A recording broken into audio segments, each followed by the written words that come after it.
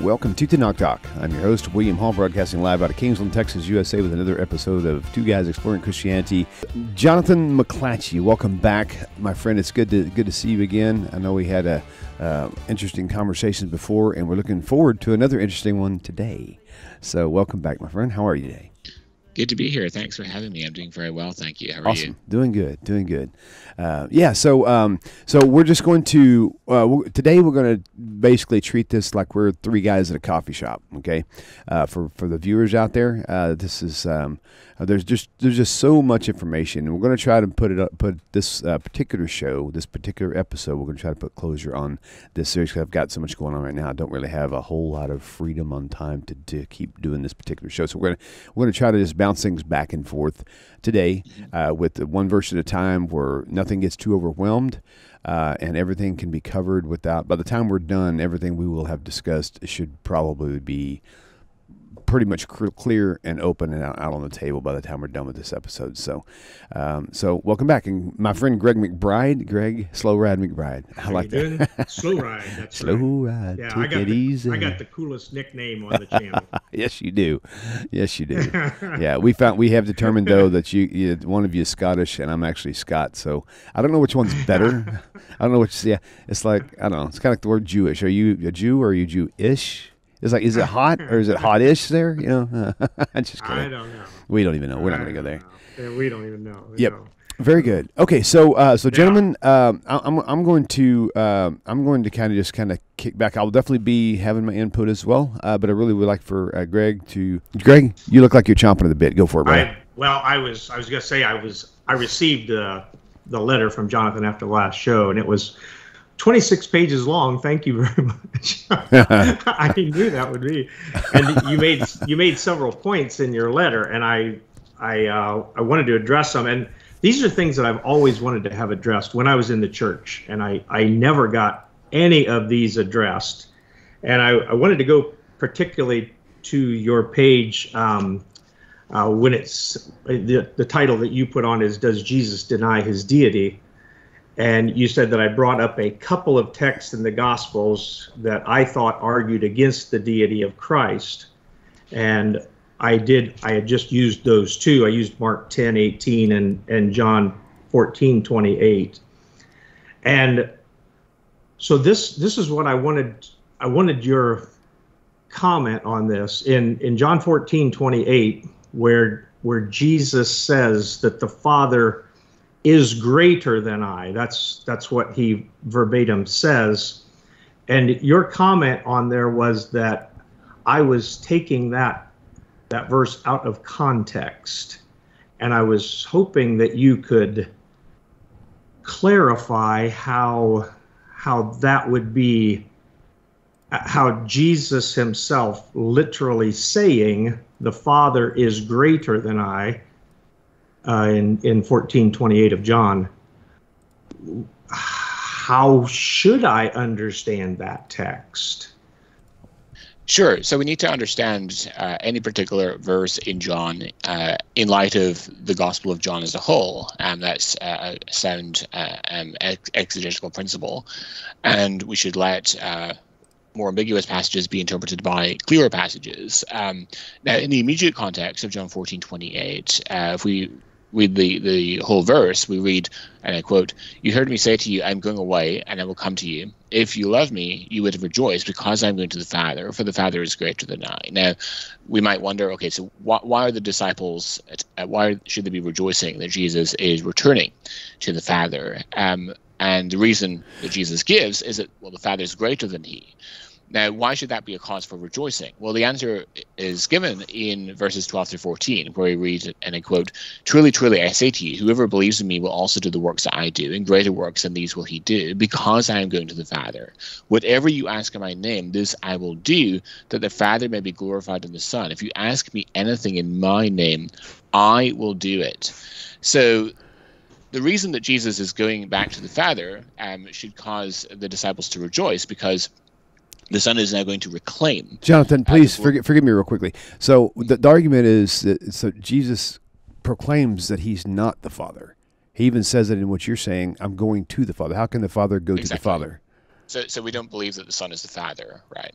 We believe that these are separate persons. So the doctrine of the Trinity maintains that there's one divine being and three divine co-eternal persons, namely the Father, Son, and the Spirit.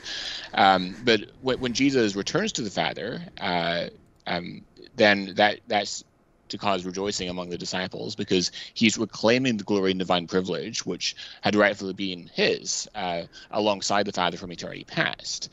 That privilege that he laid aside voluntarily at the time of the incarnation. You see that, for example, in the Carmen Christi in Philippians 2:5 through 11.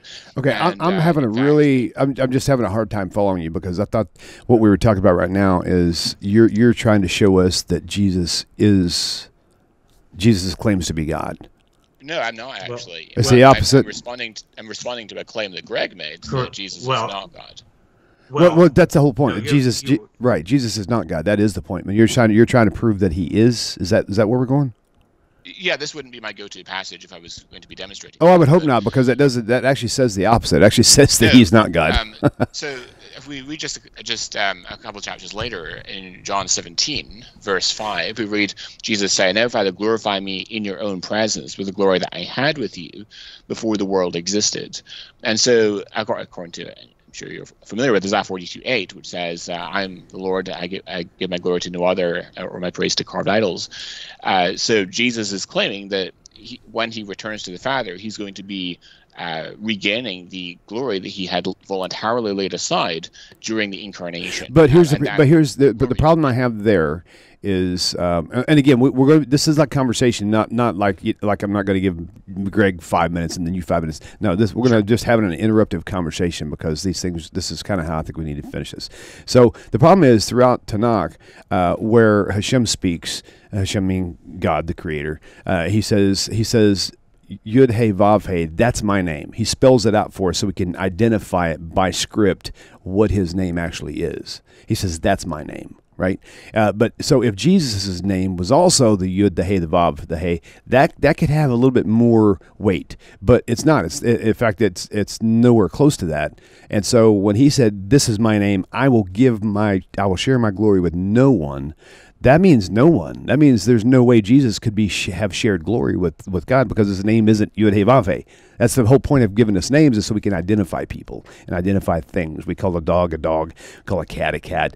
And we can give our dog a proper name if we have multiple dogs, so we know which dog we're talking to. So the proper name is what Jesus is lacking for him to be sharing glory with the Creator. The name Jesus, which is the Greek equivalent of Yeshua, there's different variances, but it could be Yehoshua or Yeshua. I mean, there's just different variances. But in any case, the name Jesus is the name of the man Christ. But it's still an identifiable name. Deuteronomy 13 verses 1 through 5. It says, if you have anybody who leads you to follow another God that we did not know, and they clearly did not know, that name is never mentioned. You got to keep this in mind. It says, if anybody leads you to follow a God that you did not know. If I could find the word Jesus in the TaNaCh somewhere, the name Jesus or the name Yehoshua that's referring to a deity figure, then that would be okay. But Deuteronomy 13, it's a warning. It says, do not go this route, because you follow only the Yud, the Hey, the Vav Hey, and that is it. Yeah, well, we would argue that Jesus is Yahweh.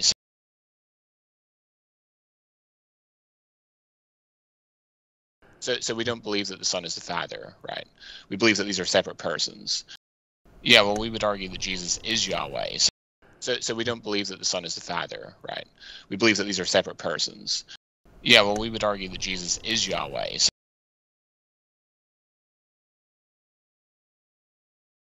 The name Jesus is not an eternal name. It is the name of the man, Christ Jesus, who... okay, keep in mind, we're trying to prove this here, and you're giving us a theory that is not... An objection. I'm not using... But I'm using an objection for you that's actually scripture, and you're using an objection to me that's an opinion. The whole point here is we're trying to use scripture to determine what's truth. And you're giving me a bunch of ideas, and I'm giving you scriptures. So we would argue that Jesus has the name... Yahweh, possesses the name Yahweh. Okay, pause. If you're going to argue that he has that name Yahweh, then that's what we need proof of right there. Okay, so the question is then, does Jesus actually identify himself with the God of Israel? Right? My question would be, if he does both. Again, we're conversing here. He does both, and using a few that you have, but the majority of what he has, he distinguishes himself separate from the Creator. I'm going to the Father. He's very clear on that. So if you take, if you have 30 verses, we don't believe the Father and the Son are the same person, right? That is a heresy. That is Sabellianism or modalism. You don't believe he's the same person, but you believe he's God. Correct. See, that's blowing my mind.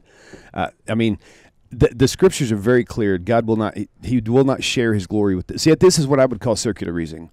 We say God will not share his glory with anybody, and his name is the Yud, the Hey, the Vav, the Hey. And he says, no one, I will share my glory with no one. This is, glory belongs to me and me alone, right?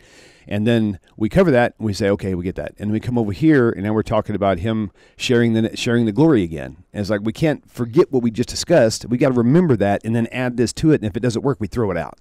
But you're not wanting to throw it out because we never got past the point of his name is not Yud He Vav He. Nowhere in Scripture, except for an opinion that you have.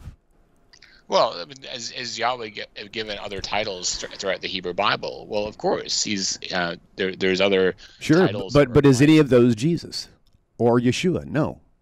That's the point. If he did use other names, and you bring up a really great point. He brought up all these other names that they're known by, right?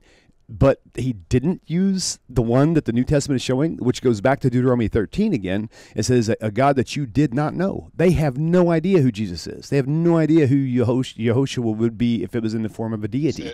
They have no idea.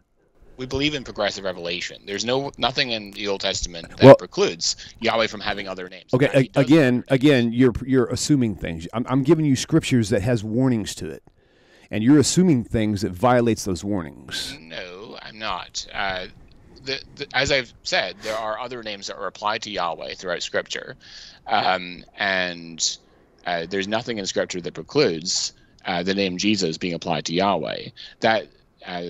So you're using the same theory, the same logic as you would do with the virgin birth narrative. Now, as far as the Isaiah 7:14, you say, well, Betula versus Alma. Well, just because it says one doesn't mean it can't be the other. This is how your logic is working. But the problem is with that, if it was going to be a virgin, it would have said virgin there. That's a very distinctive thing. If that's going to be a sign to all humanity, it would say virgin. It wouldn't say young woman there. Right? But your logic is using the same logic on the virgin birth as you are here, and neither one of them work. That's the problem. I want to take one topic at a time, so let's stick with the deity of Christ for now, and then we can revisit other topics. Well, as long as we stick with only that. Okay, this is going to be like an open conversation, so if we have to dabble in back and forth to make a point, fine, whatever. So that's okay. But I just don't want to leave any stone unturned as we go along. If we put too much on the table at one time, it's going to get forgotten. So.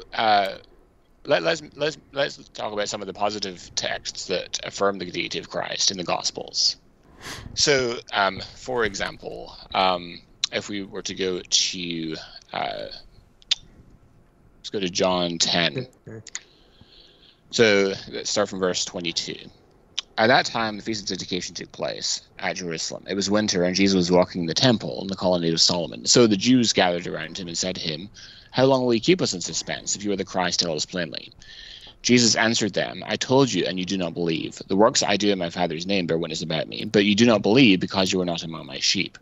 My sheep hear my voice. I know them, and they follow me." Now, that, of course, is very probably an allusion to Psalm 95, which says, speaking about the Israelites in the wilderness, verse 6 and 7, "O come, let us worship and bow down. Let us kneel before the Lord our Maker. For he is our God, and we are the people of his pasture and the sheep of his hand. Today, if you hear his voice, do not harden your hearts as at Meribah." So he says, "My sheep hear my voice. I know them and they follow me," which I've already alluded to. That refers to verse Psalm 95. "I give them eternal life." So notice Jesus says, "I give them eternal life." No one except Yahweh could say that. "I give them eternal life, and they will never perish." Oh, they could say that, though. That's the whole point. Anybody could say that. We're not having a conversation. There's like 20 points in this one section. As you bring up a point, we need to be able to talk as we work ourselves through this. One verse. We said one verse at a time, not one topic at a time. One topic could involve 60 verses. So we're going to have to take this thing little by little and be patient with each other, and let us work through this. Okay. No, let me finish the argument. So verse 28, I give them eternal life, and they will never perish, and no one will snatch them out of my hand, which is an allusion to Deuteronomy 32:39, where we'd see now that even I am He, and besides me there is no God. I kill and I make alive, I wound and I heal, and there is none that can deliver out of my hand. And so Jesus says that of Himself. And then verse 29, my Father who has given them to me is greater than all, and no one is able to snatch them out of the Father's hand. I and the Father are one. And so He claims not just a unity of purpose, but an ontological unity with the Father. And the Jews understand exactly what He means, because in verse 31, they pick up stones to stone Him. And Jesus says, I've shown you many good works from the Father, for which of them are you going to stone me? And the Jews answered Him, it is not for good work that we're going to stone you, but for blasphemy, because you being a man, make yourself God.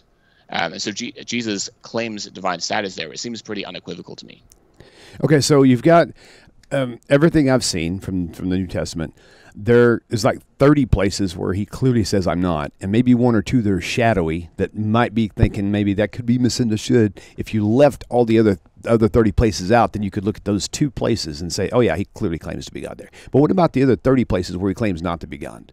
So here's the problem I have with Christianity. Their logic of reasoning is, for lack of better terms, it's simply cherry picking. That's the best thing I can think of, because even in the thing that you quoted, He specifically says, I am, I do this in my Father's name, right? He didn't say I do it in my name, which is what Trinitarians believe. This is circular reasoning to me. This is what this seems like to me. Greg? You're assuming that Trinitarians believe that the Son is the Father. Tell me any Trinitarian who believes that. Well, I would like to. I think I can clarify John chapter 10 there, because we are clearly told Jesus is calling Himself Elohim, not unlike the judges, not unlike Moses, not unlike others in the Hebrew Bible. Oftentimes, men were called God. Jesus is saying, why are you going to stone me? All I'm doing is saying that I'm a judge of Israel, because the judges were called Elohim. You have to go to the 17th chapter of John to understand the context of chapter 10. When Jesus says the exact same thing, He says, I and the Father are one, as the disciples and I are one. And He means very clearly, not ontological, He means that they are one in purpose. That's what He's clearly indicating. The Greek is the same in chapter 10 and chapter 17. So to say that Jesus is claiming deity in chapter 10, you would then have to also say that He is claiming deity for the disciples in chapter 17 as well, because the Greek is the same. And clearly the context is that Jesus and the disciples are one in purpose with the Creator. And that's the clear teaching that's a good point. Of that. Yeah, this is a very common point. This is a point that Muslims raise when this text in John 10 comes up as well. Our biblical Unitarians also make this point. The problem is that we have to look at the context in John. Carefully started at verse 22, not merely reading verse 30 in isolation. If we read verse 30 in isolation, well, yes, it could just mean that Jesus and the Father are one in purpose or something like that. But when we look at the context, we see that Jesus has just got done applying Psalm 95 and Deuteronomy 32:39 to Himself, and then in that context, and He also says, I give them eternal life and they will never perish, just as no one can snatch out of the Father's hand, no one can snatch out of my hand. And then in that context He says, I and the Father are one. And the Jews understand exactly what He means, because they pick up stones to stone Him and explicitly say they're stoning Him for blasphemy, because He, being a man, made Himself out to be God. So would the Jews also then be stoning the disciples in chapter 17 then, because the claim in chapter 17 is the same? No, we have to look at the context.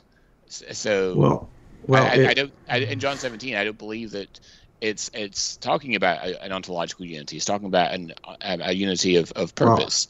Well, okay, we can always say that we don't think, but if the Hebrew or if the Greek is the same, then why would it be different? Why because would of the difference in context, which is why I went through why the context is relevant in John 10.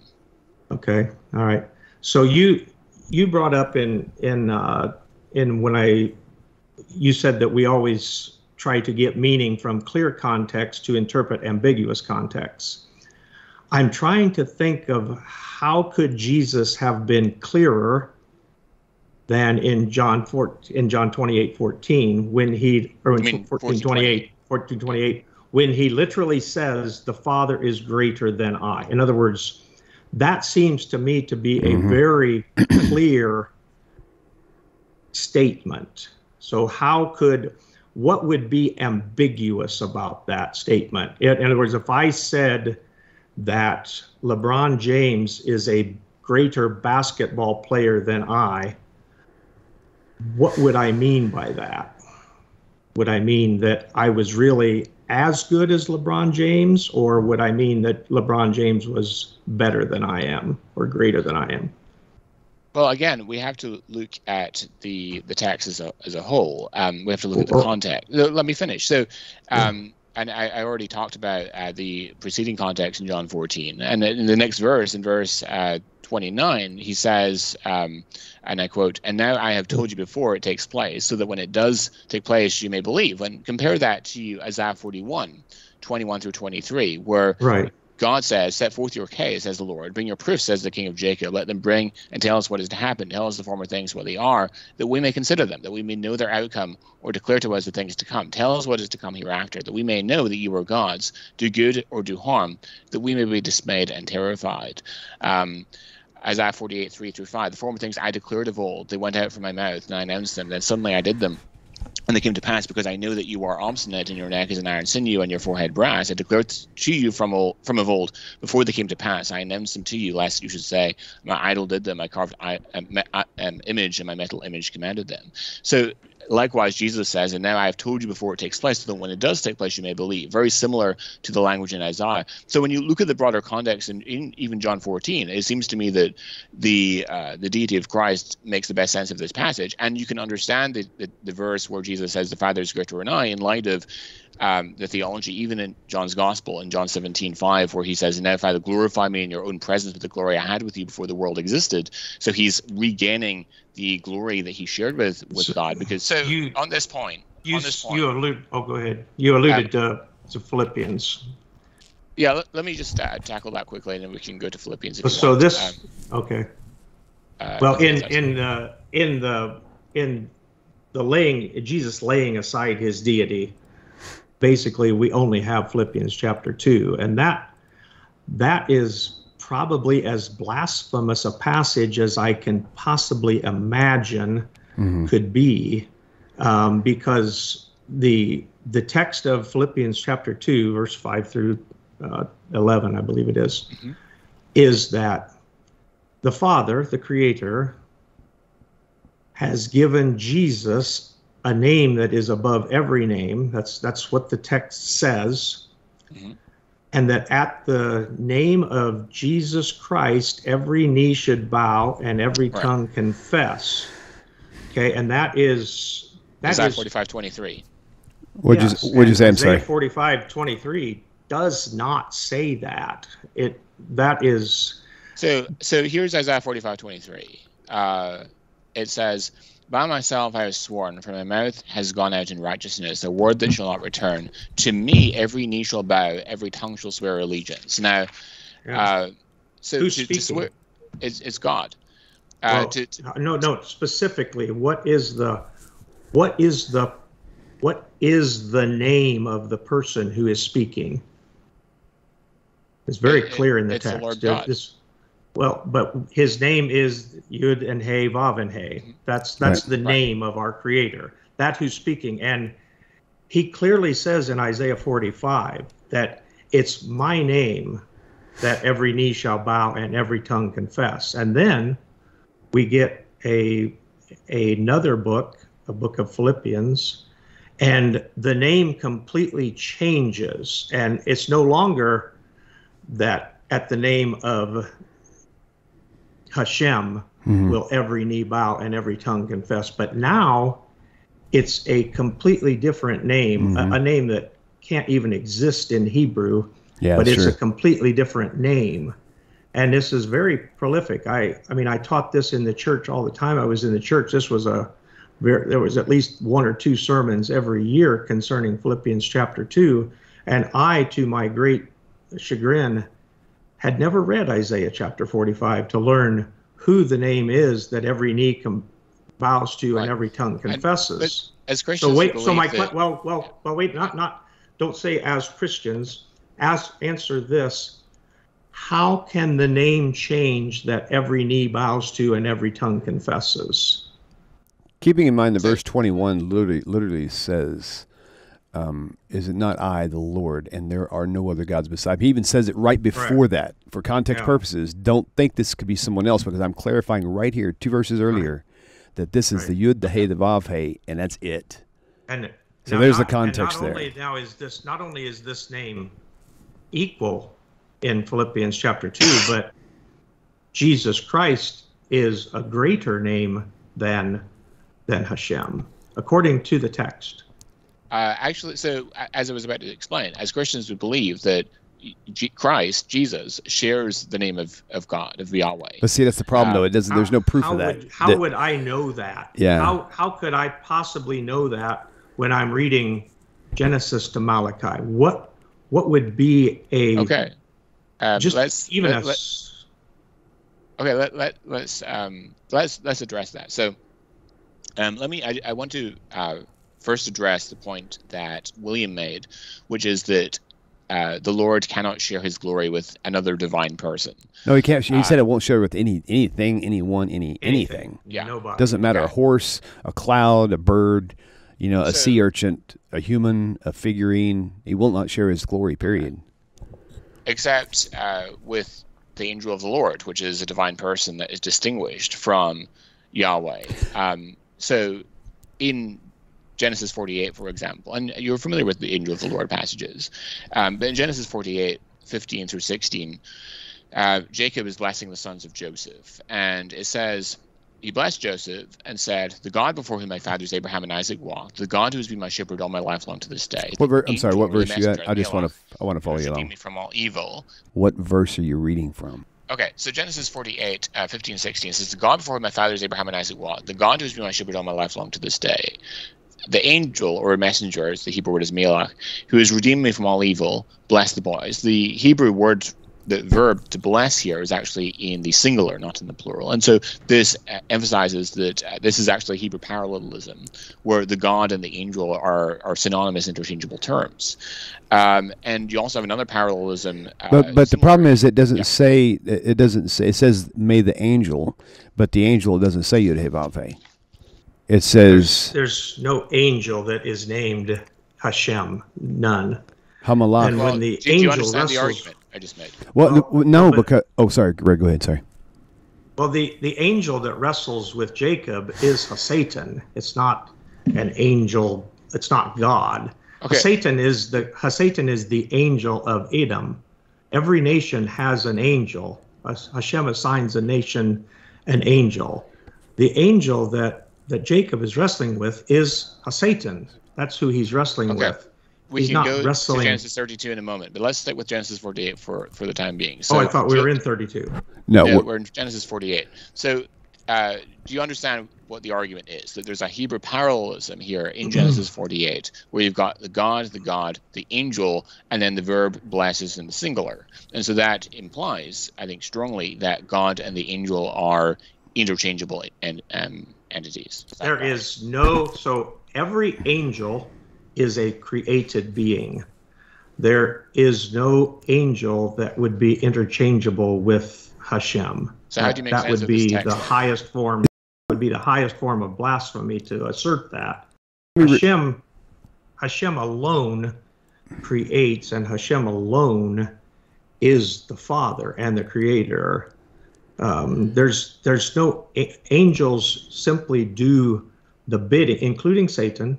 They simply do the bidding of Hashem. They don't have any autonomy. Quick question, verse 16, may the angel who redeemed me from all harm bless the youths, and may they be called by my name and the name of my fathers, Abraham, Isaac, and Jacob, or Abraham and Isaac, excuse me, and may they multiply abundantly like fish in the midst of the land. What part of that is the part you're talking about?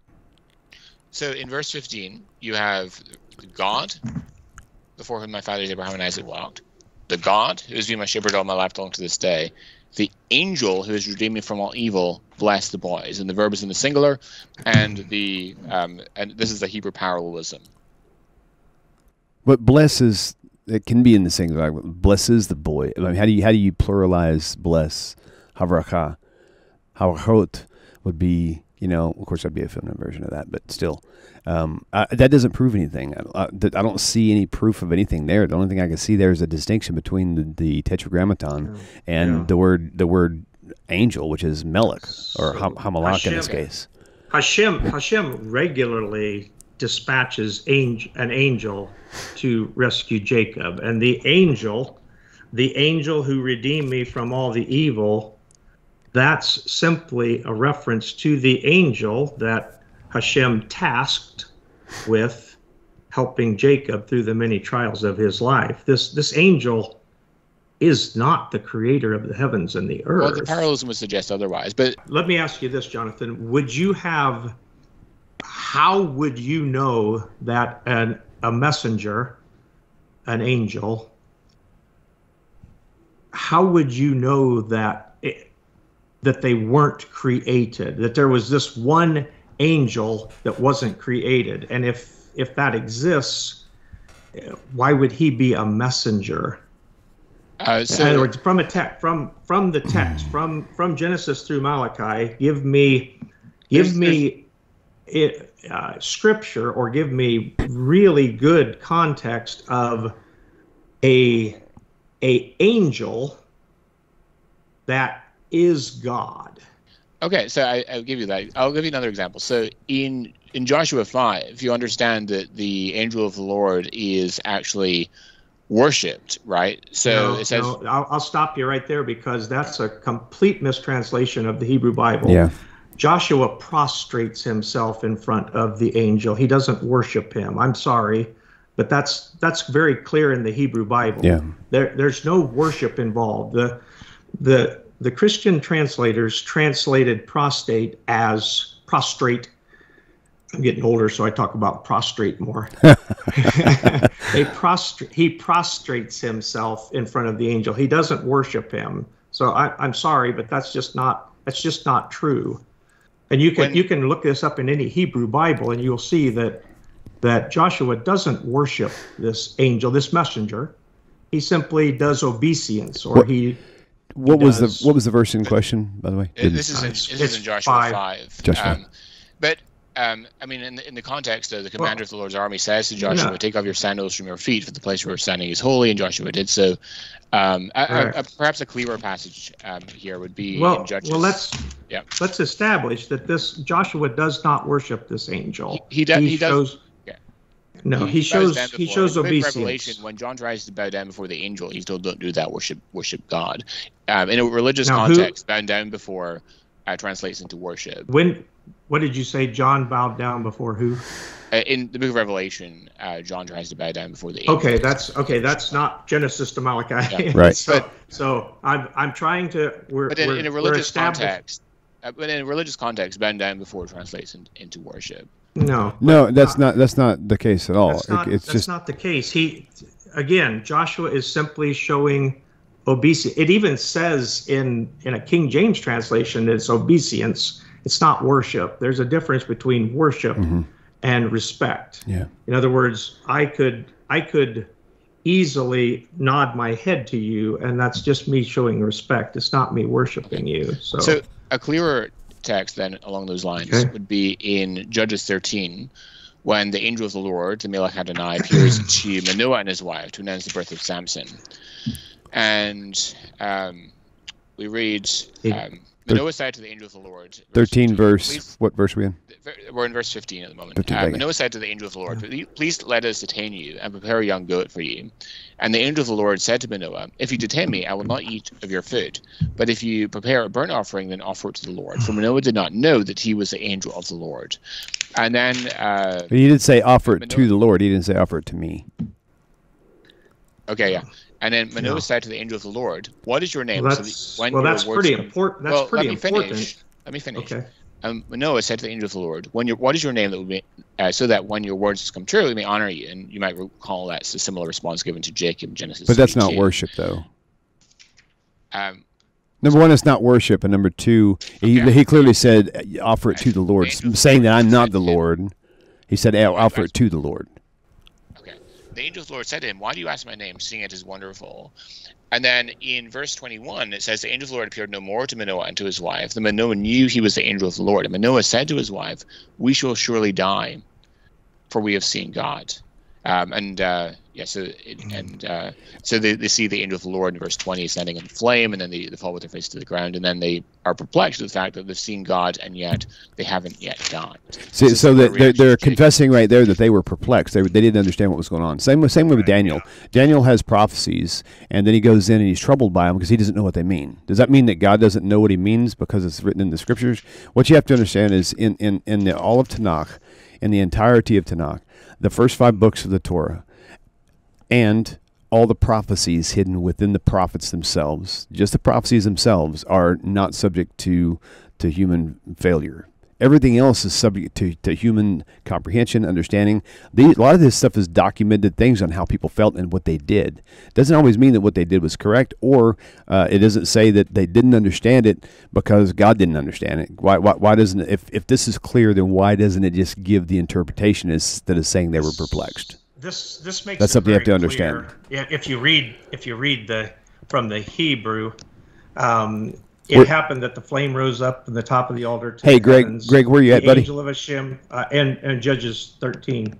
13. The angel of Hashem went up in the flame of the altar. Manoah and his wife were watching, and they fell upon their faces to the ground.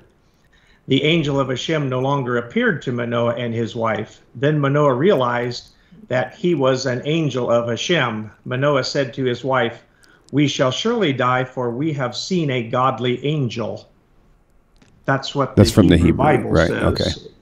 They haven't seen God. This is where I've asked several apologists why. In other words, the Hebrew Bible, and you made a point in your letter that a third and a third and a third of Egypt and Assyria and Israel. The Hebrew Bible was only given to the children of Israel. They're the only ones that could read it for millennia. But yet Christian translators take the Bible and they change what the Hebrew says, and they make it Christological. My question, or to several apologists, has been, why are they allowed to do that? In other words, why do the translators of Judges, why can they change godly angel to Hashem? And you get godly angel. Well, the point is, McLatchie, it doesn't say the Tetragrammaton. It says Elohim, which is not the name of God. Angel. It says no. The Tetragrammaton does not appear at the end of 21. The Hebrew text right now, I'm looking at it right now, and it says Ki Elohim. It doesn't say Ki Hashem or Yud-Heh-Vav-Heh. So I don't know what I don't. So every reference in Judges 13 to the angel of the Lord uses the Tetragrammaton. I'm looking at it right now, and it says Elohim. Aleph Lamed Hey Yud Mem is Elohim. Which verse are you in? This is verse 22. 21. It says, and Manoah said to his wife. 21 uses the Tetragrammaton. But here's the thing. Verse 22 is where it says. Verse 22 is where Manoah said to his wife, we shall surely die because we have seen God. That word God is Elohim, not Yud-Heh-Vav-Heh. Correct. Right. It's godly angel. We've seen a godly angel. So I could. It does say that. Verse 21 says that he saw an angel of Yud-Heh-Vav-Heh. But whenever Manoah said to his wife, we shall surely die because we have seen God, he doesn't say he doesn't say that. He says we have seen Elohim. And that's not the Tetragrammaton. That's not the creator. But Elohim is reference to deity. It is. But It is no, reference no, to it's the not. heavenly No, beings. it's not. So I could literally say if I were alive in Pharaoh's Egypt, I could see Moses, and I could literally say that I have seen God. Well, you have to and I would determine be by the correct. context, though. By the context, yes. And the context is that there are no angels, which are all created beings. There are no angels that are the Father, that are the creator of the heavens and the earth. That does not exist. That is not possible in the Hebrew Bible. But it is very possible for me to call Moses God, because in 7:1 of Exodus, Moses is literally called God. The Elohim. So would you assume then that Moses is God also? No. No, but we have to look at the context. Well, and of course we do. so what these various individuals that marvel at the fact they've seen the angel of the Lord and yet their life has been spared, what they marvel at is, so Exodus 33:20. Well, before we haven't finished 22 yet of the chapter 1. We got 21, 22 because you brought up the point that it does say Yud He Vav He, right? Yeah. But the only place it says Yud He Vav He is where it refers to in verse 21, where it says was an angel of the Lord, not that the angel was the Lord. And then in verse 22, again, Manoah said to his wife, "We shall surely die because we have seen Elohim, not Yud He Vav He." Right, but Exodus 33:20 says, he said, "You cannot see my face, for man shall not see me and live." And this is a very common response when one sees God in the Old Testament, including Isaiah 6, where Isaiah... Well, Exodus 33:20, though, there's a whole lot being left out right there. Okay? Like what? So let me remember who the angel is that wrestles with Jacob. Who's the angel that wrestles with Jacob? The angel that wrestled with Jacob is Satan. He's the angel of Edom. Sorry, I lost my track. The Lord also shows up in Genesis 32, as you mentioned, and he calls the place Peniel because he saw God face to face, and yet his life has been delivered. That's face to face, as a man speaks to another, not seeing his nose and his eyes, but face to face, meaning because it says later, it's in the same area. It says that God speaks to the prophets through visions and dreams, but not with Moses, because Moses. Face to face, as one man talks to his friend. In other words, he heard him audibly. So the context there is not eyes, nose, mouth. The context there is he heard him in real time. That's the context. So would you agree that in Genesis 32, Jacob has an interaction with God? Genesis 32. No. Let's get to it. In Genesis 32. No. He is battling with Satan, with an angel of the Lord. Satan is an angel of the Lord. Genesis 32. Yeah, so Hosea 12:4 says that he strove with the angel and prevailed. So he strove with the angel and prevailed. Right. Yes, but with the angel. But in verse 30, and what chapter? It says in Genesis 32. Okay, verse 3. Verse 30 says, "Jacob called the name of the place Peniel, saying, for I have seen God face to face, and yet my life has been delivered." It's all Elohim. Yeah, again, it's not Yud He Vav He. It's Elohim. At least the part I'm looking at. Let me read the rest of it. Make sure I'm not overlooking something. And Jacob 70 saw this camp.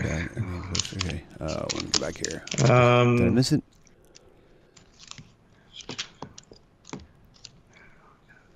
This is Jacob said when he saw them, "This is the camp of God," and he named the place Mahanaim. Is that the verse you're referring to, Jonathan?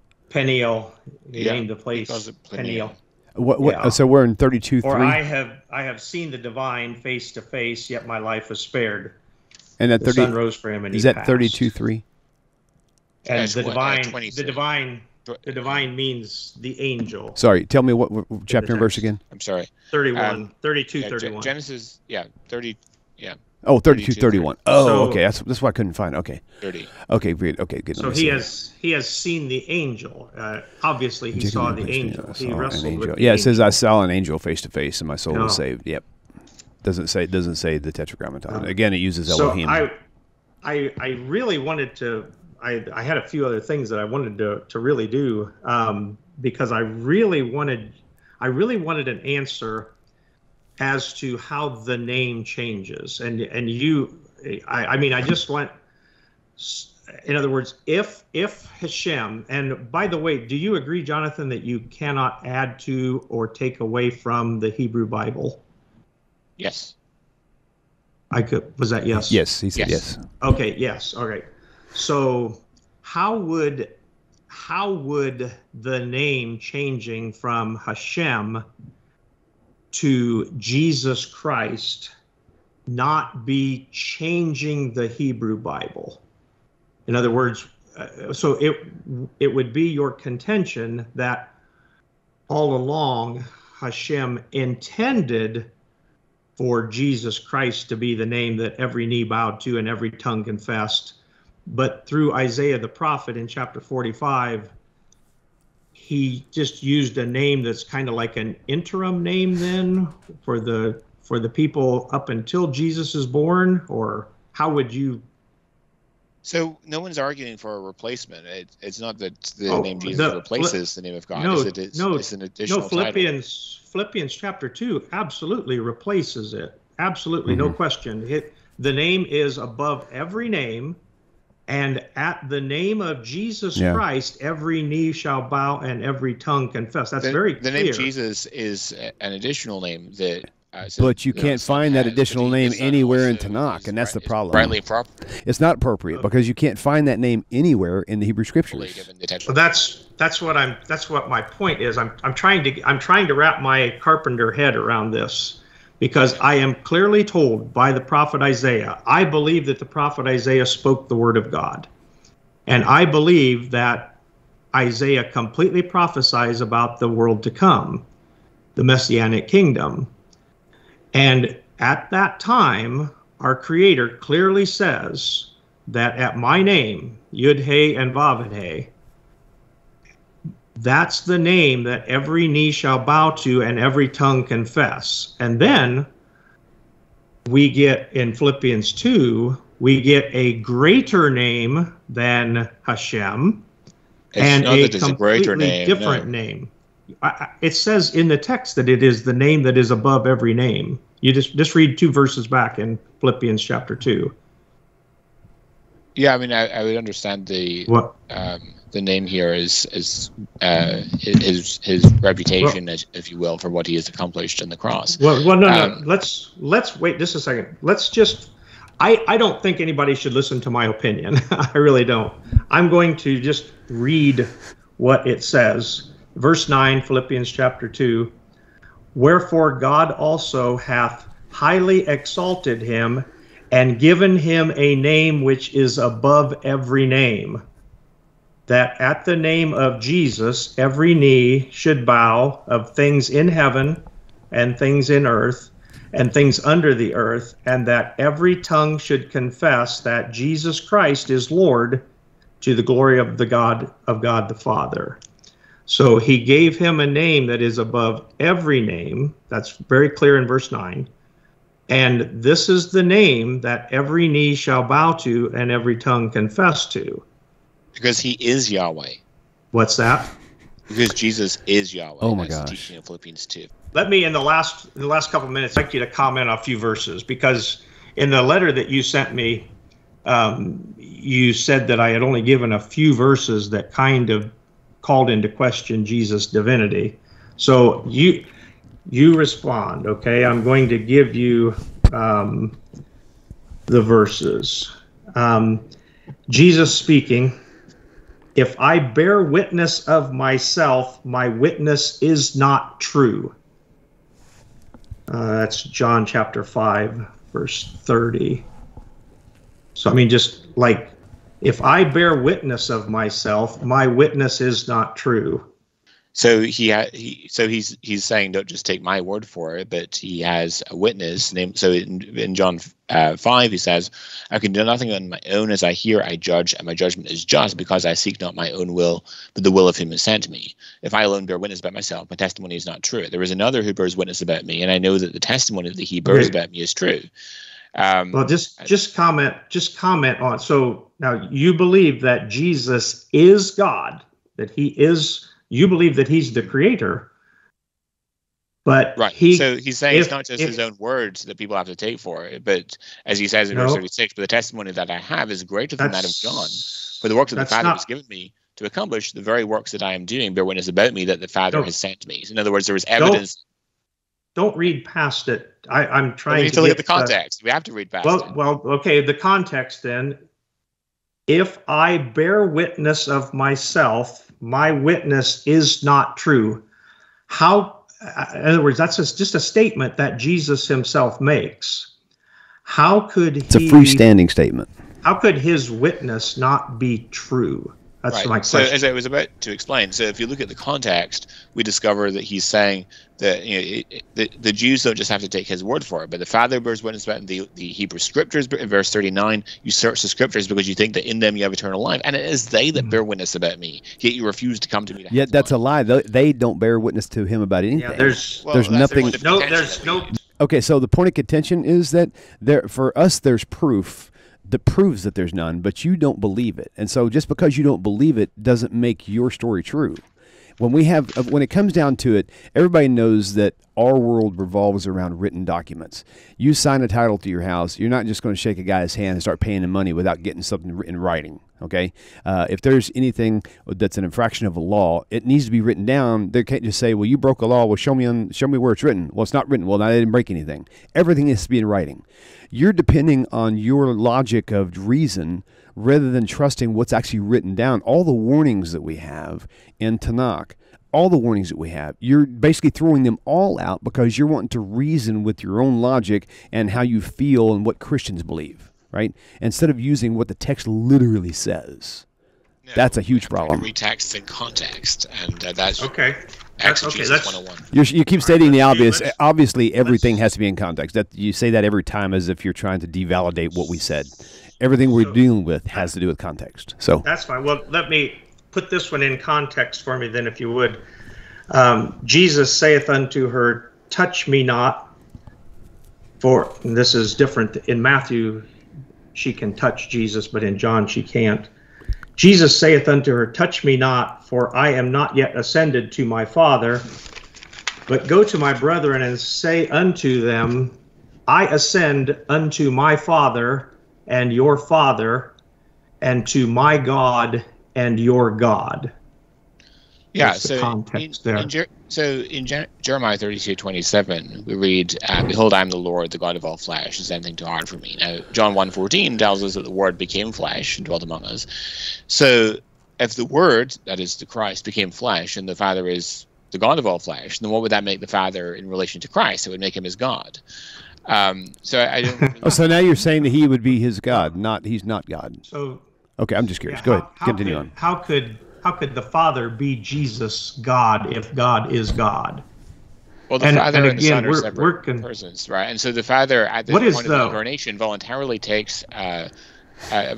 submits his will to that of the Father. So there's a few other texts that suggest this in the Hebrew Bible. So, for example, in the Bible, so in Hebrews 10:5-9.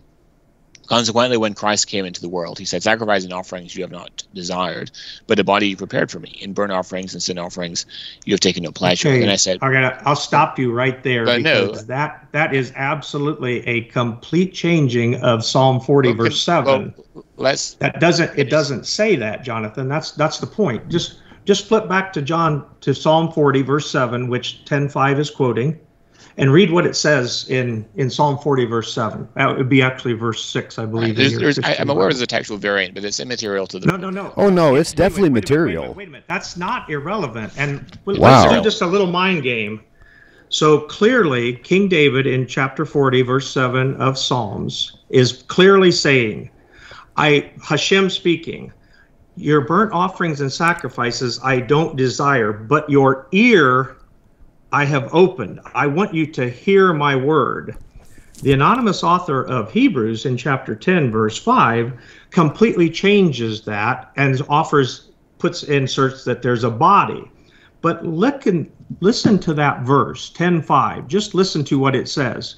"Burnt offerings and sacrifices you have not desired, but a body for a sacrifice I'll give you." Didn't he just say in the beginning of the verse that he doesn't want burnt offerings and sacrifices? That was the whole point of Psalm 40, verse 7, that Hashem didn't want David's animal sacrifices and burnt offerings. He wanted him to hear his word. The author of Hebrews completely puts that on end and changes, again, the Hebrew Bible and makes the verse make absolutely no sense. That's my point with all of this. And if you really think, and if you really believe that that's irrelevant, then really we have nothing else to discuss. No, it's irrelevant to the argument that I'm making here. So let me finish the argument, and then we can come to address other things. Okay. So, according to the author of Hebrews, right? When does Christ come to do the will of his God, right? He comes to do the will of his God after he has received a body, after becoming human. So he only has a God from the moment of his human conception. Isaiah 49, 1-6, also which is a messianic text. Listen to me, O coastlands, give attention, peoples from afar. The Lord called me from the womb, and from the body of my mother he named my name. He made my mouth like a sharp sword, in the shadow of his hand he hid me. He made me a polished arrow, in his quiver he hid me away, and said to me, you are my servant Israel, in whom I will be glorified. But I said, I have labored in vain, I have spent my strength for nothing and vanity, yet surely my righteousness with the Lord and my recompense with my God. So again, in this text, the servant says Yahweh is his God, but this is after he has been fashioned from the womb to be a servant. The servant in 49, 1-6 is the prophet Isaiah. Very clear from the text. No, it's very clear. Absolutely. From the text, it's not Isaiah. No. From the mother's womb. So it literally says in chapter 20 of Isaiah that Isaiah is a servant, is the servant. He is a servant also. 49, 1-6 is Isaiah the servant. He has the job of pulling Israel back. That's his job. From his mother's womb, just like Jeremiah. That's his, in other words, I have full textual support, Isaiah chapter 20, where it literally says, Isaiah, you are my servant. And then to 49, 1-6, where the servant is pulling out Israel, is pulling back Israel. And he has the quiver and the arrows. And he thinks he's failed. This also, 49, 1-6, can mean that the righteous remnant of Jacob is the one that's being used to pull the servant Isaiah back also. What is not present anywhere in the text, anywhere in any of the text that you just read, is that this is about Jesus. There is zero indication of that it's about Jesus. But yet I have clear indication. I know that Isaiah is called the servant. Is Jesus called the servant in the book of Isaiah? Israel would be, yeah. So that's just a straight. This is a straightforward question. Is Jesus called the servant in Isaiah? Yes. Where? I just need a chapter and verse. I need a chapter. 3 would be a good one. Is that 49? No, just one at a time. Okay. McLatchie, one at a time, please. Let's go to the exact verse and let's look it up in Hebrew. Okay. So give me the first one where Jesus is called the servant in Isaiah. We're currently in Isaiah 49. Okay, Isaiah 40. Well, let me read it. Let me read it because I read slow. Okay, what verse would you like to read from?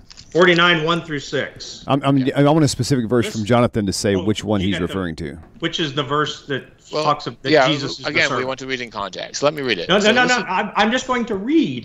That's my point. I read. We're looking for a name. Isaiah chapter 20. We don't need chapter 20. Yeah, and we don't need context. We need to see a name, a printed name.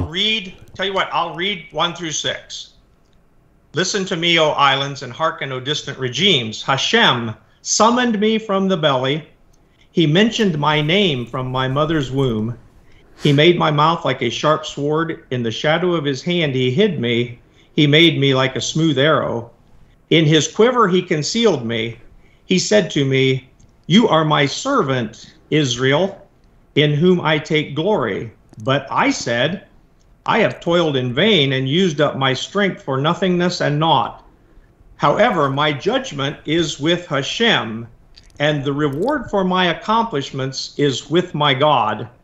And now Hashem, who formed me from the belly to be a servant to him, said, I should return Jacob to him, so that Israel would be gathered to him, so that I was honored in God's eyes, and my God was my strength. He said, it is insufficient that you be a servant for me only to raise up the tribes of Jacob and to restore the ruins of Israel. I will make you a light for the nations, so that my salvation may extend to the ends of the earth. So where was Jesus mentioned in those 6 verses? The whole 6 verses is about Jesus. No, we want a name. Okay. McLatchie, I need to see a name. Okay, let me go to Isaiah 20. Wait, you just asked why does it have to have a name? Because that's what this whole thing is all about. Hashem's name is the Tetragrammaton, and you're saying that he shares a name, but there's nowhere. What we want is the absolute proof, what you're saying, not an idea that you've got, not a feeling that you get from what you feel like this means. I'm talking about absolute text proof that he is in here. So I don't deal in absolute proof, I deal in evidence. There's no evidence here, though. Let me read this. Chapter 20 in Isaiah. Just as my servant Isaiah has gone unclothed and barefoot for 3 years. So I clearly establish here that Isaiah, I take that back, heaven forbid. I didn't establish anything. The prophet Isaiah establishes that he himself is a servant. It's interesting to me that you diverge in your opinion here from Tovia Singer's view, because this is not Tovia Singer's. This is not about Tovia Singer. We're trying to find Jesus here. It doesn't matter if it's Tovia Singer or Abdallah Hudallah. We want to see what you say where Jesus is mentioned. That's it. So verse 3 says, he said to me, you are my servant Israel, whom I be glorified. So here we have an individual that's given the title Israel, who is nonetheless distinguished from national Israel in verse 5 and 6. And now the Lord says, he promised from the womb to be a servant, to bring Jacob back to him, that Israel might be gathered to him. For I am honored in the eyes of the Lord, and my God has become my strength, and so forth. You see also in chapter 42 where you have this distinction between the 2 servants. There is 2 servants in view in Isaiah. There is Israel and there is the Messiah. Isaiah 42 just very carefully disambiguates between them. It talks about the first part of the chapter talks about the righteous servant, the Messiah, and then the latter part of the chapter from verse 18 and following talks about the unrighteous servant Israel. And in Isaiah 49, it's saying that the Messiah succeeds where Israel failed. So he is indeed the true Israel of God. Okay, so again, I have established that I'm establishing possibilities in 49, 1 through 6, and very clear. Isaiah can be the servant because that's clearly, he's a servant. What you said was that Jesus is contained in the text, and I'm going to call you out on that and say that there is no mention of Jesus or not by name, but not by name. Okay. The mission only. The mission of who? The mission of who? So, how would you apply, for example, Isaiah 53, which is talking about the same individual as we see in Isaiah 49, to Isaiah? Indeed, how would you argue that Isaiah is a descendant of Jesse and David according to Isaiah 11? How would you maintain that? That he establishes justice. I know who the servant is in Isaiah 53 because I have literally been told time and time and time again from beginning at verse 40, chapter 40. I know who the servant is. The servant is Israel. The servant is national Israel. That's who the servant is. I know who has no deceit in their mouth in Isaiah 53. I know exactly who that is. I am graphically told who it is. Do you know who has no deceit in their mouth in Isaiah 53? That would be Christ. No, that's not what it says. Look at Zephaniah. In Zephaniah chapter 3. Yep. What does it Which say? is quoting the same thing. It's a repeat of the same. So Israel, is the righteous remnant of Israel does not commit any, they don't lie. They do not lie. A problem you're going to have there is, in Isaiah 6, Isaiah says, woe to me, I am undone, I have a man of unclean lips, and I live in the midst of a people of unclean lips, for eyes have seen the King, the Lord of hosts. So what's the problem? Sorry. I heard you say here's the problem, but then I didn't actually hear the problem. Well, wait a minute. Let's back up a minute. So Zephaniah chapter 3 literally says that the righteous remnant of Israel, these are men and women, they have no deceit in their mouth. Okay, I'm literally told that. I don't have to wonder. Zephaniah 3:13. chapter 9, 3:13. I am literally told that they have no deceit in their mouth. Then I learn about the servant Israel, which it's always Israel. See, this is what I don't understand. I have place after place after place after place after place where it is literally stated that Israel is the servant. There is no place that it says Jesus is the servant. Not one. A number of problems here. So this point. Okay, what's the problem with the? Okay, so this point was originally brought out by Oregon, but verse 8 and 9, by oppression and judgment he was taken away, and as for his generation, you consider that he was cut off out of the land of the living, which is an idiomatic expression for to be killed, stricken for the transgression of my people. No, from Ezekiel chapter 36, the land of the living is Israel. That's the land of the living. Let's go ahead. Okay. Stricken for the transgression of my people. Now, my people throughout Isaiah refers to the people of Israel, and it's used like 23 times. And they made his grave with the wicked. Isaiah did. Oh. And they made his grave with the wicked, and with the rich man his death, though they had done no violence and there was no deceit in his mouth. So how can you say that Israel is cut off for the sins of Israel, having himself done no wrong? Okay, because, again, we have terrible mistranslations. I'll read it from the Hebrew Bible. We had all strayed like sheep, each of us, turning his own way, and Hashem afflicted upon him the iniquity of us all. Remember, this is the kings of the earth that are speaking. This is not Hashem. The kings of the earth begin speaking at the beginning of the chapter. In other words, all the kings of the earth thought that Israel has been, and Israel is a nation that has been afflicted for millennia. All the kings of the earth assume that Israel is afflicted because they killed Christ or because they rejected God. But he did not open his mouth like a sheep being led to the slaughter, and a ewe that is silent before her shearers. He did not open his mouth. Israel has silently suffered for generations and generations. Now that he has been released from captivity and judgment, who could have imagined such a generation? For he had been removed from the land of the living. He had been removed from Israel, and affliction upon him that was my people's sin. The righteous of Israel suffered for the, not was atoned for, don't conflate the two. Israel has suffered because they did not trust Hashem. They have suffered and been in place of certain of the nations. He submitted himself to the grave like wicked men. Israel, he submitted himself to the grave like wicked men. And the wealthy of Israel submitted to his executions for committing no crime, and no deceit was in his mouth. Hashem desired to oppress him and afflict him.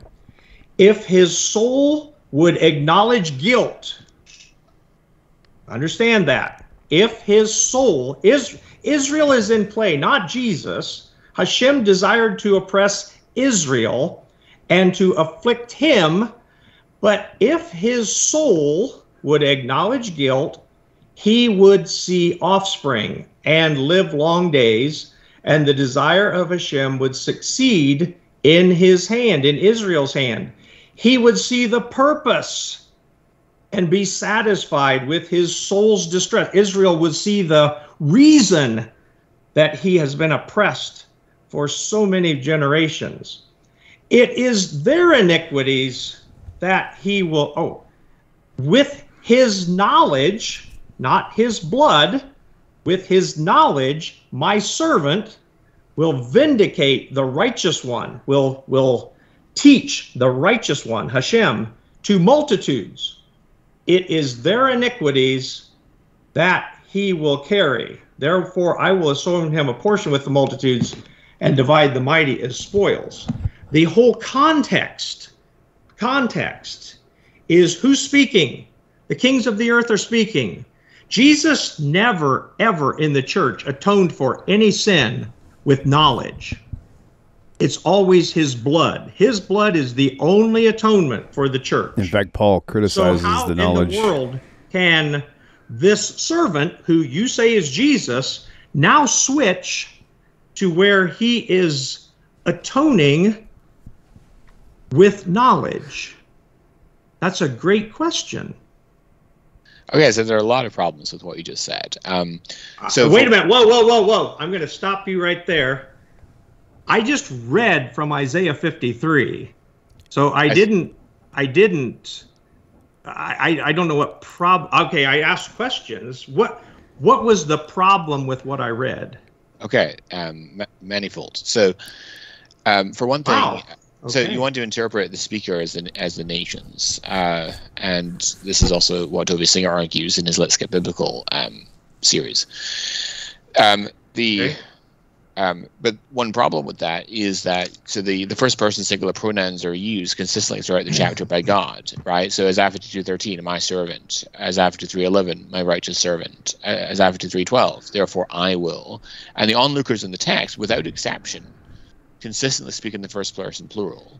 Isaiah 53:1, our message. Verse 2, that we should look at him, that we should desire him. Verse 3, we esteemed him not. Verse 4, our griefs, our sorrows, we esteemed him stricken. Correct. Verse 5, it's the kings corporately, the kings plurally, all the kings of the earth who will be the gardeners of the Messiah when he comes. But that's the context. What is the problem with the plural in that regard? Well, the plural language ceases in verse 6. Right, and so this implies that the speaker in these verses, whether that be the Jewish people or the Gentile nations, is no longer. We have all strayed like sheep. How is we not plural? Oh, we have all strayed like sheep. Again, the king's speaking, and then he switches to he. Oftentimes, Israel is referred to in the singular. That happens a lot, even in Israel Isaiah. Is often referred to as the singular. But every time you find a singular pronoun, it's referring to it's God that's speaking in Isaiah 53. So God was persecuted and afflicted when it says he in verse 7. He was persecuted and afflicted, but he did not open his mouth. I don't see the so plural God pronoun. is the one that's persecuted.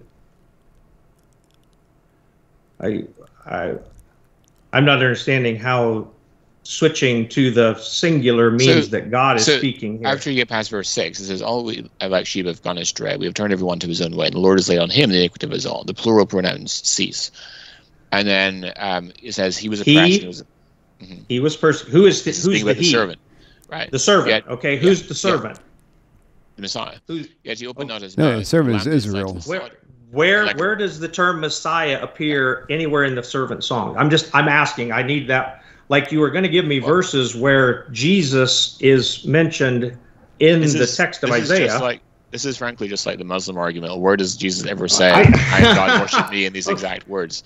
Okay, no, I didn't ask you that.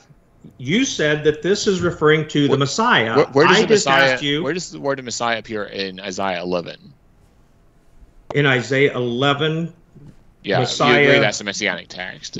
There are many messianic texts, yes. So Isaiah 11, almost all of them. But you have to understand. But because the whole thing is most of them don't have the point. This is very clear in Isaiah 11. Don't conflate this now. Also, we're not creating anything in Isaiah 11. Well, in Isaiah 11, we are specifically told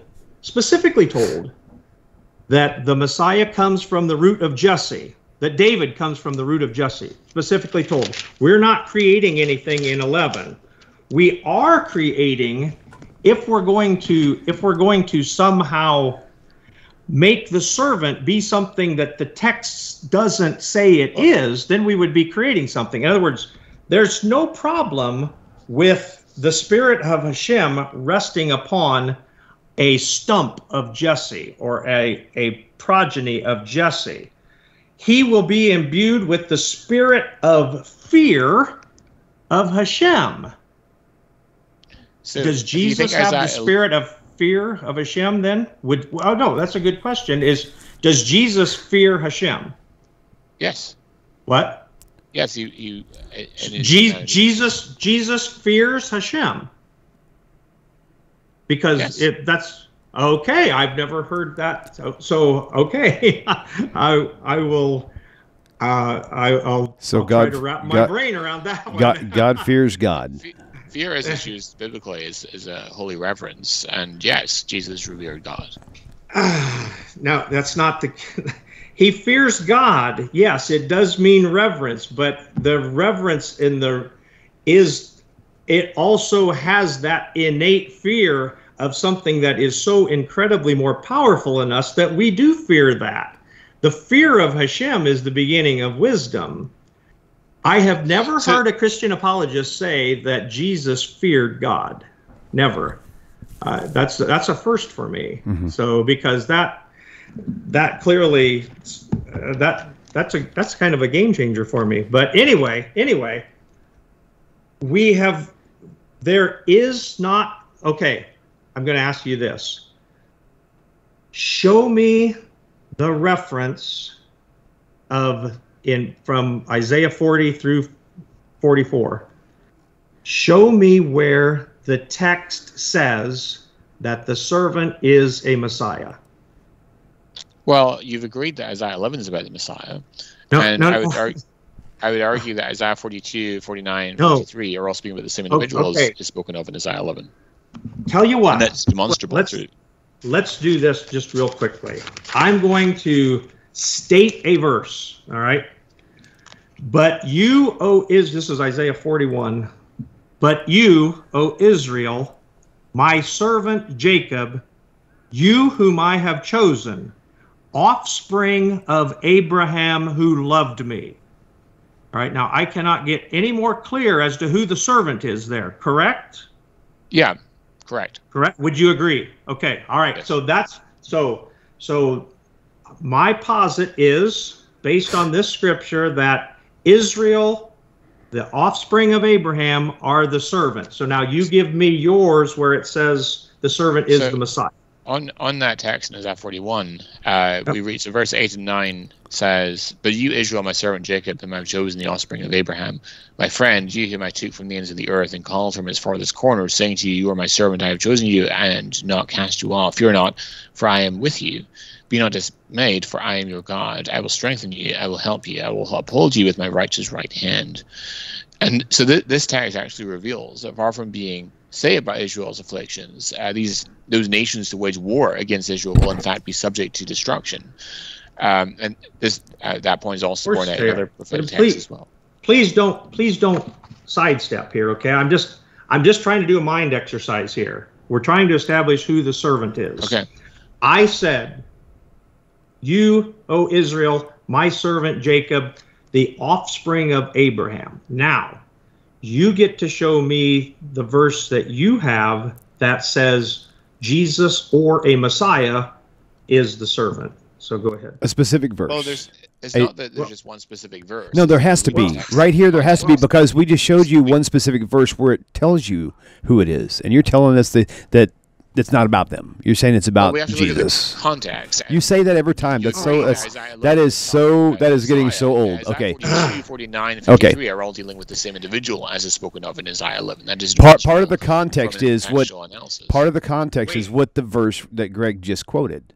That's part of the context. You're wanting to erase that. That's not context. You're trying to just two servants in view in these chapters. Where are the two servants? We'll go, for example, to Isaiah 42, where we read about one servant in verses 1 through 7. And then we read about the other servant in verse 18 through the end of the chapter. Verse 18 following, Hear you deaf, and look you blind, that you may see. Who is blind but my servant, or deaf is my messenger whom I send? Who is blind is my deputy, blind is the servant of the Lord. How many times has the nation of Israel been blind and deaf? There is no two servants. It's still talking about Israel. Behold my servant whom I uphold, my chosen one whom my soul desires. I am Hashem. I have called you with righteousness. I will strengthen your hand. I'll protect you. I'll set you for a covenant to the people, for a light to the nations. I am Hashem. That is my name. I'll not give my glory to another, my praise to idols. After he clearly establishes who his servant is, then he says, Who is blind but my servant, and deaf? Israel has many times throughout their history has been blind and deaf. Is Jesus blind and deaf? No, that's why he's the other servant. What?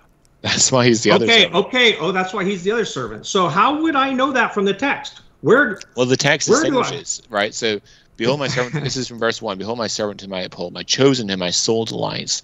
I put my spirit upon him. He will bring forth justice to the nations. He will not cry aloud or lift up his voice or make it heard in the street. A bruised reed he will not break, and a faintly burning wick he will not quench. He will faithfully bring forth justice. He will not grow faint or be discouraged, till he's established justice in the earth, and the coastlands wait for his law. Who brings justice?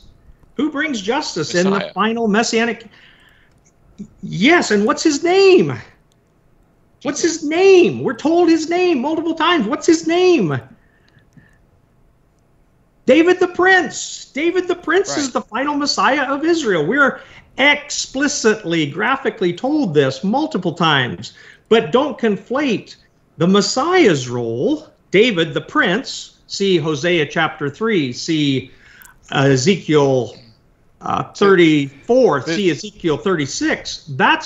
Don't conflate the Messiah's role and Israel's role. They both have a role to play. So now you're saying that Isaiah 42 is about David the Prince? No.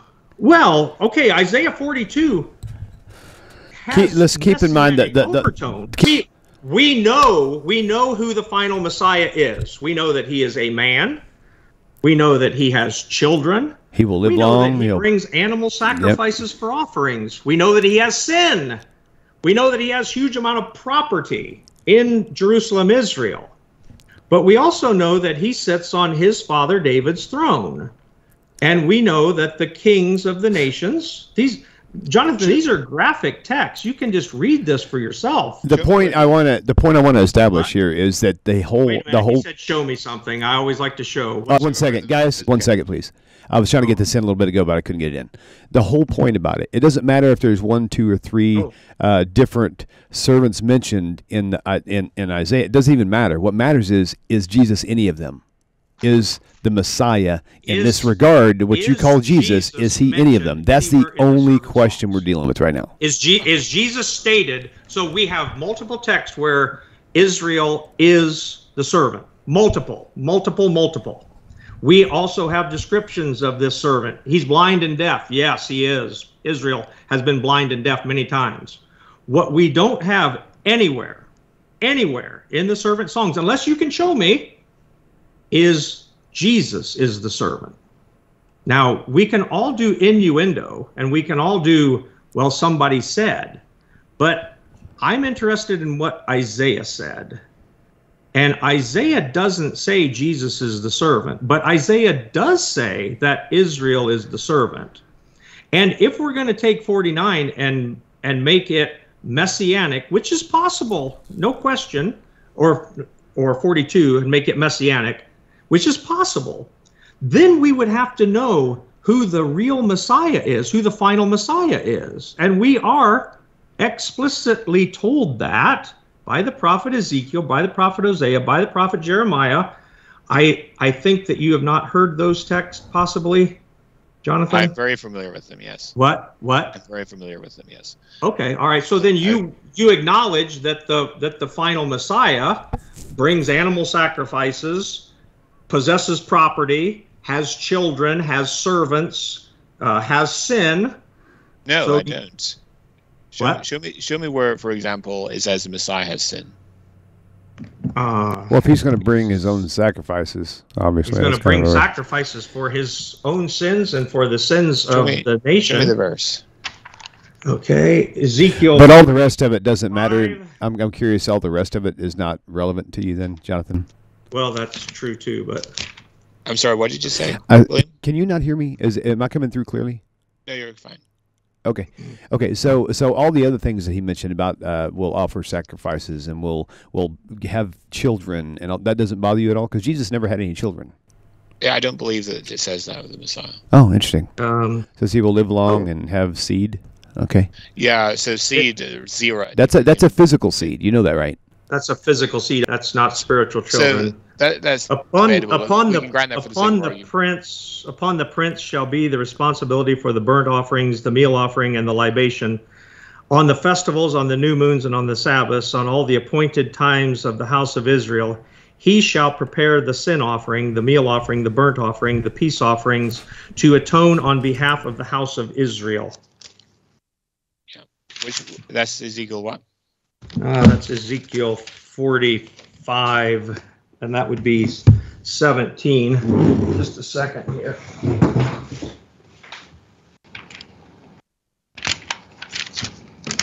I mean, that's pretty. I assume that you don't think Jesus brings animal sin offerings. Would that be true or not? It's not clear to me that this is a messianic text. Well, of course it is. Yeah. And on that day, the prince shall prepare for himself and for all the people of the land a bull for a sin offering. That's Isaiah chapter 20, verse 22 of 45. When the prince gives a gift of some of his inheritance to any of his sons, it belongs to his sons. It is their possession by inheritance. And when he gives a gift of some of his inheritance to one of his servants, then it shall be till the year of release, Jubilee. Then it shall return to the prince. Only the inheritance of his sons is theirs. And the prince's possessions are described. It's quite extensive, the possessions that the prince has in Israel during the Messianic kingdom. 34:24 kind of specifies that it's Messiah too. Yeah, probably. There's throughout it. Yeah, 34:24 definitely is. Yeah, so it's talking about the prince will definitely offer and sacrifices. We're explicitly told in Hosea in this 3rd chapter that the children of Israel will abide for many days with no sacrifice and no temple. No king, yeah. But then David the prince will come, and he reinstitutes everything. Everything gets reinstituted. All the animal sacrifices take place. All of the feast days take place. The king, the prince brings the offerings for it very clearly. We don't have to say, well, such and such says. Ezekiel says this. Ezekiel says that by the way, who are the priests that make the offerings? Do you know? They are the sons of Zadok. The sons of Zadok, they are the ones that make the offerings in the temple. And the reason that they get to make the temple offerings in the Messianic kingdom is because their great-great-great-great-great-grandfathers did not go apostate when Israel went apostate. And so the sons of Zadok get rewarded, basically, and they get to serve and make the animal sacrifices for sin and conduct all of the feast days. Very clear throughout Ezekiel that all the feast days are kept, not just the Feast of Tabernacles, as some apologists maintain, because that's the only one that's mentioned in Zechariah chapter 14. But here, all of the feasts are kept. The sin offerings are kept. What are those sin offerings for? What are those animal offerings for in the temple? Have you read that yet? What are the sins that are covered by this offering of animals? Ezekiel 45 I haven't studied for a while, so I'm okay. Well, so it's they accidental are sins. For sins of mistake and foolishness. Right. That's what sins are covered by the offerings of Zadok in the temple, in the Messianic kingdom. David the prince sits on his great-grandfather's throne, and the kings of the nations are his gardeners and his wet nurses. We are explicitly told that the kings of the nations serve the Davidic throne, serve the Davidic kingdom. So these are very clear texts. What is not mentioned anywhere in any of this is Jesus. We don't see any Jesus sitting on the throne of David. We don't see Jesus bringing sacrifice, obviously. I'm looking at this text. I don't think that the prince is the Messiah. So he's not able to perform priestly duties, according to Ezekiel 45:19, as the Messiah does. Well, he is a priest in the fact that David was a priest. He just doesn't offer burnt offerings. The sons of Zadok offer the offerings. Of course, he's more likely to me because he's no. The priests are from the Kohanim from the Kohanim for sure, or the Kohanim family. But that's true but they're a specific division of priests. Yeah, right. Every Israelite Levites. is a priest. Levite.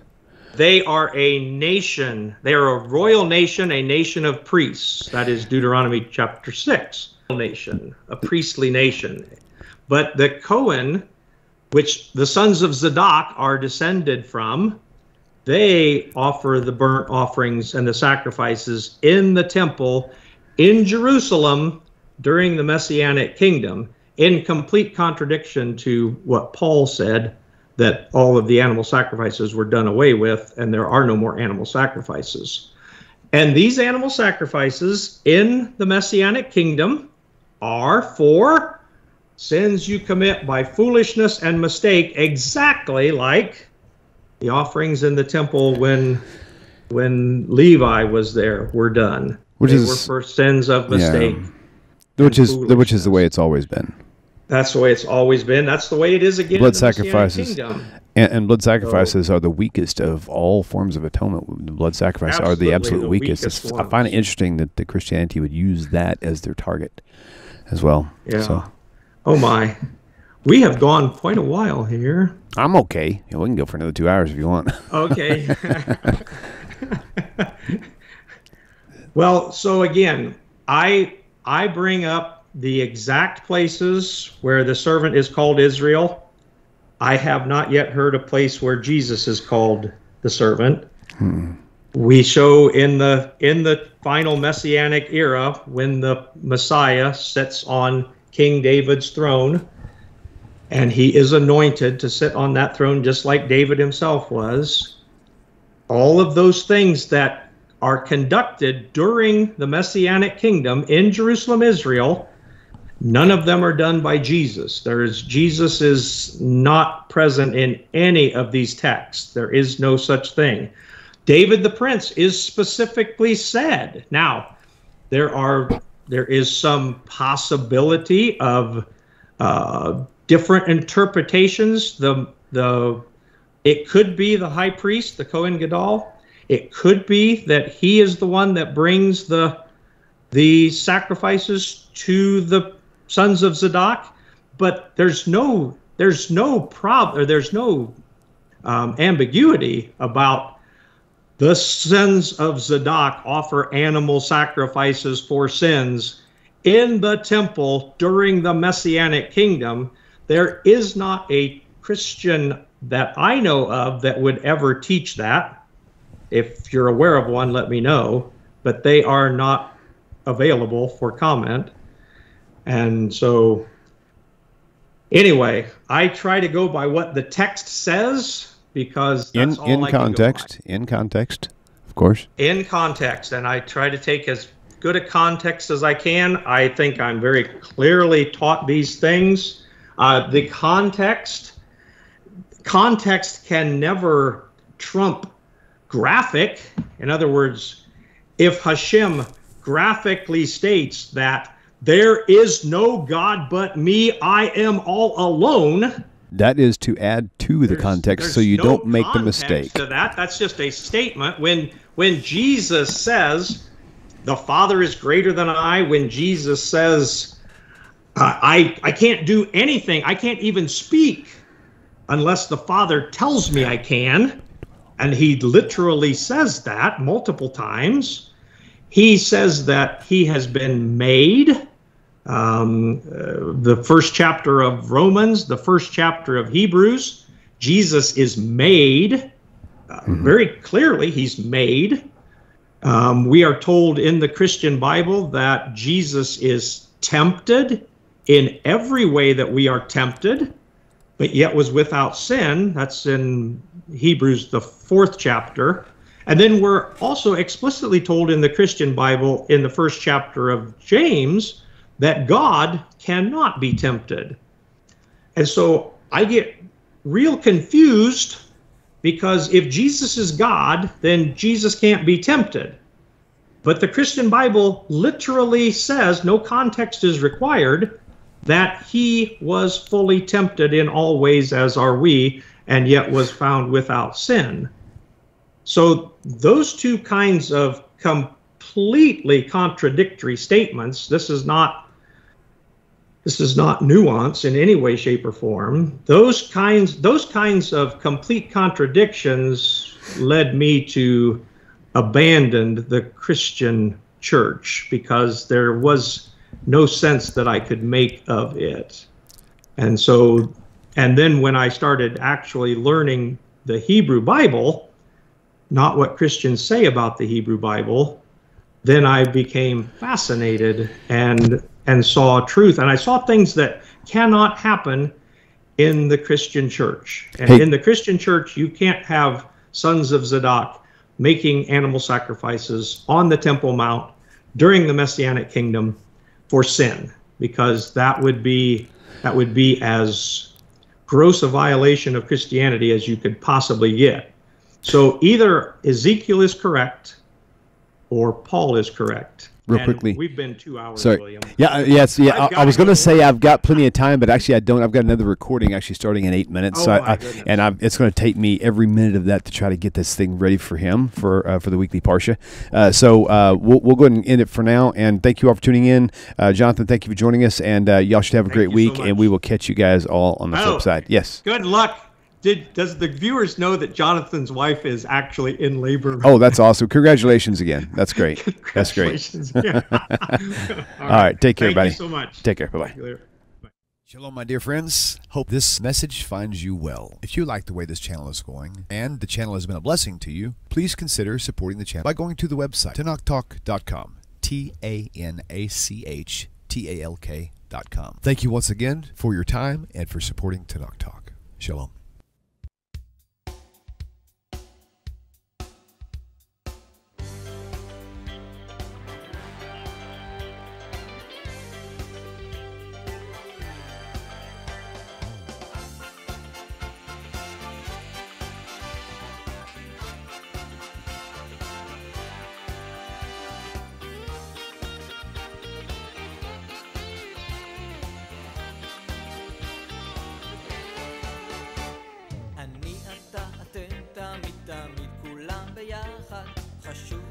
חשוב והכרחי להיות ביחד. איפוק זו העוצמה, ויתור זו הגדולה, השאיפה